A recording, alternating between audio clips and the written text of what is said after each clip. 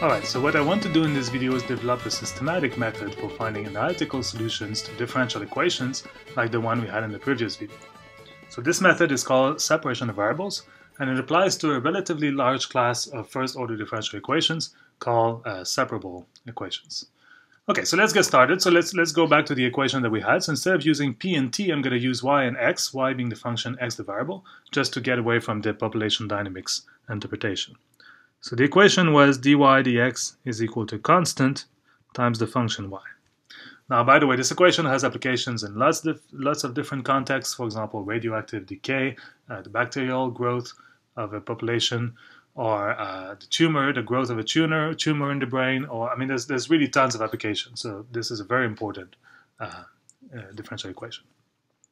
Okay, so how can I find solutions to these differential equations? Well, the first step should be to try to find constant solutions. So these are also called equilibrium solutions. What does that mean? So you're trying to find here functions y equals a constant that satisfy the equations. We have to treat them separately. Now, if y is equal to a constant, the derivative here is exactly 0. Right? So in other words, what you're trying to find is constant values of y for which the right-hand side will also be 0.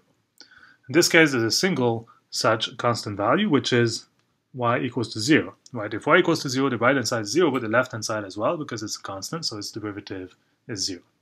Now that makes sense, right, from the population point of view, because y equals to 0 would mean, suppose you have no population at all, then of course it won't grow or it won't decay, it's just going to remain 0 forever. Alright, so that was the easy part. Now, how can we find the general solution to this differential equation? So the idea is the following. The idea is to separate variables. So what does that mean? So what that means is that we want to bring all the y's on one side and all the x's on the other side. Now here I can do that using a little hand-wavy move that I will justify in class. So what I can do here is divide by y on both sides of the equation and multiply by dx on both sides of the equation.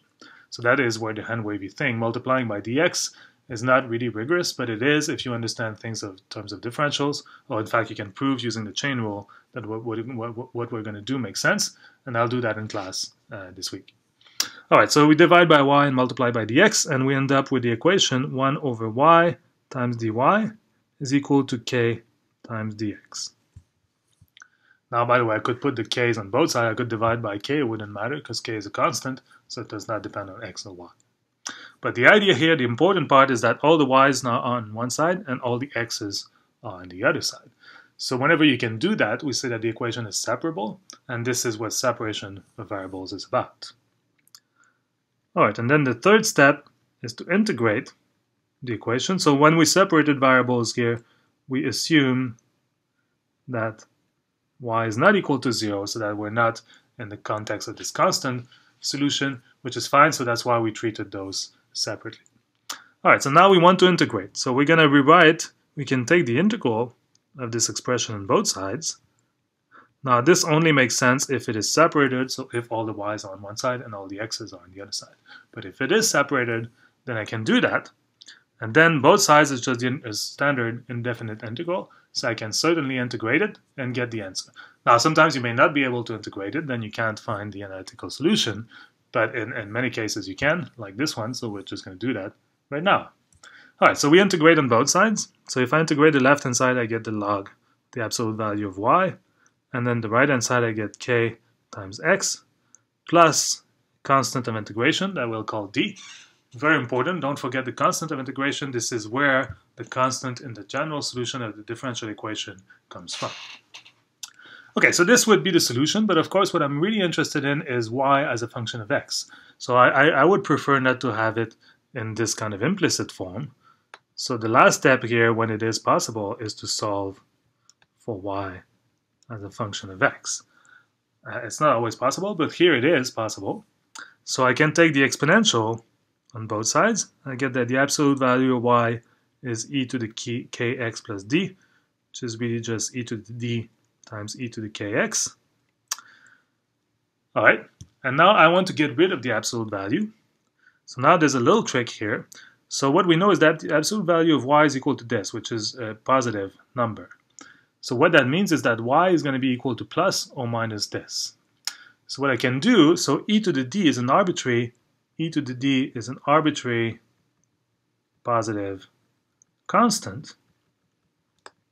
So if I want to get rid of the absolute value, I want y to be equal to plus or minus this, which I can do by introducing a new constant c, where c now is arbitrary non-zero constant. So it can be both positive or negative, right? So the positive signs, whenever it's positive, I'll get the e to the d. When it's negative, I'll get the opposite signs that I could get by removing the absolute value.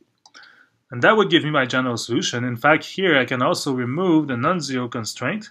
So c becomes an arbitrary constant because whenever c is 0, I just recover the constant solution, which I found in the first step. All right, so that gives me now the full general solution of the differential equation, which is indeed exactly what we guessed in the previous video. All right, so let me try now to summarize what the method of separation of variables is in the more general context of separable equations. So first, when are we able to separate variables? So we say that a first order differential equation is separable if it can be written in this way. So dy dx is equal to a product of a function of x and a function of y. Now, not all functions, all differential equations can be written like that. For example, dy dx equal x plus y is not separable because you cannot write x plus y as a product of a function of x and a product of a function of y. This is the sum of two functions. So this is not separable, but something like dy dx equals x times y would be separable because the right-hand side is a product function of x and a product of function of y. Okay, and the reason that we want that is that if it is separable, I can always separate variables by dividing by f of y and multiplying by dx, just like I did in the previous case. So how do we proceed? Well, we really go through the three-step process. So first, we find the equilibrium of the constant solutions. So these will be whenever f of y is equal to 0 for a constant y. So if you have such a constant y, because if it's constant, the derivative is 0, that would be a solution. So you first find these constant solutions, you have to treat them separately. And then you can assume that fy is not 0, so you're not in the first case. You can divide by fy, multiply by dx to separate variables, just as we did. And finally, you integrate both sides. Don't forget the integration constants. And in the end, you probably want to solve for y as a function of x to get an explicit form for the solution, the general solution of the differential equations.